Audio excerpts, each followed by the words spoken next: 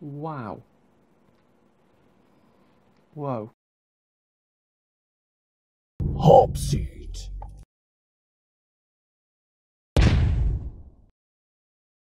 Hey Nauts, welcome back to another episode of Beercosmonautica, and today the fifth video will be the first instalment of a new interseries in Beercosmonautica called HopSeat.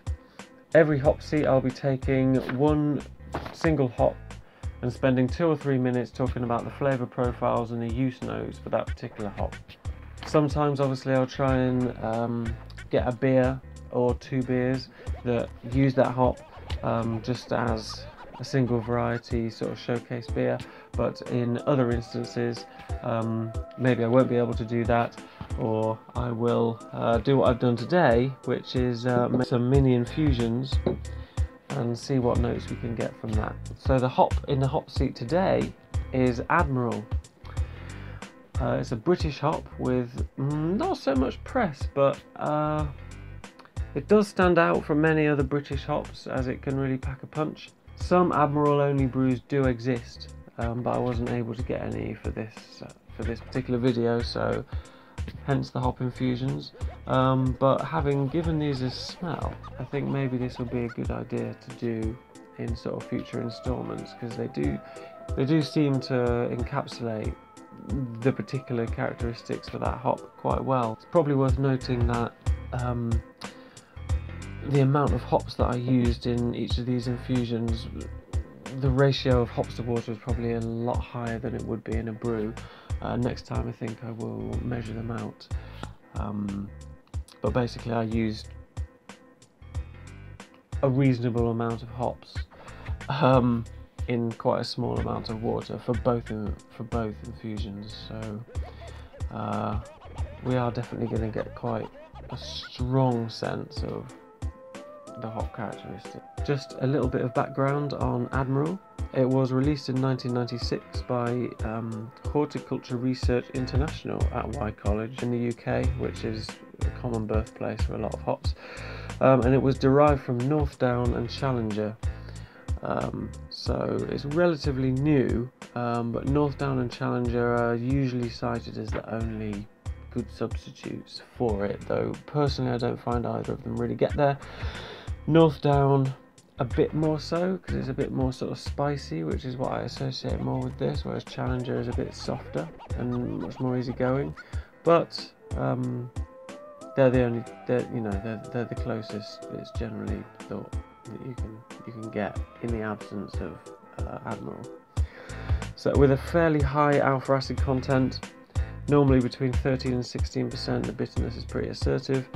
And yeah, when I was boiling these, when I was boiling this one, the aromas coming off were kind of like woody spice, kind of sandalwood, but without the intense kind of aromatics that sandalwood has. It was quite floral, almost even honey-like, a bit like elderflower, and sort of lemony too. Yeah, the citrus aspect is normally said to be more orangey than lemony, but when I was boiling it smelled quite lemony. So let's have a quick taste of the infusions. I'll start with the lighter one. So just Admiral steeped for about 25 minutes, I suppose it was. Got kind of getting a little bit of spice. I am getting some of the elderflower kind of floral, basically, sort of floral quality. A bit like a jasmine green tea or a jasmine white tea, which definitely isn't in the tasting notes. And there's a lemoniness. There is a citrusiness, but it's definitely more lemony than orangey on the aroma on this.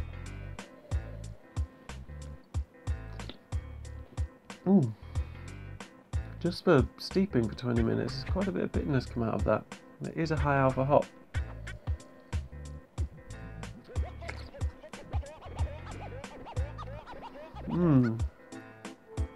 Slight peppery, kind of peppery sort of spice flavour. Again, light floral, sort of jasmine-like floral qualities. Nice. I think this kind of profile would go really well in a light beer, but a lot of bitterness has come out just from that steeping, so beware of that. And now the boiled for 8 minutes.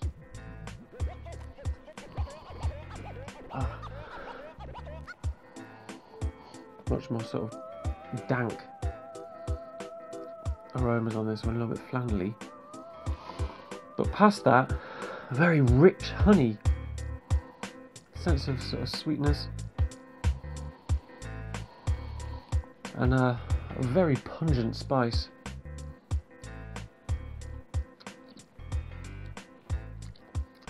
Ooh! Wow. Whoa. Whoa. Wow. The bitterness is incredible on that. I must have put way too many hops in this small amount of liquid.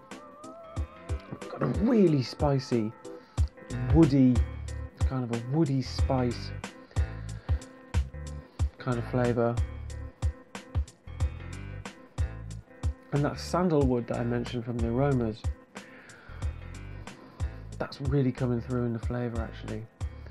And I think that kind of, that flavour aspect is why it works so well in darker beers as well as lighter beers. So here, where we've used it a lot more sparingly, it's giving much more light floral sort of notes, which would work a lot better in a lighter beer.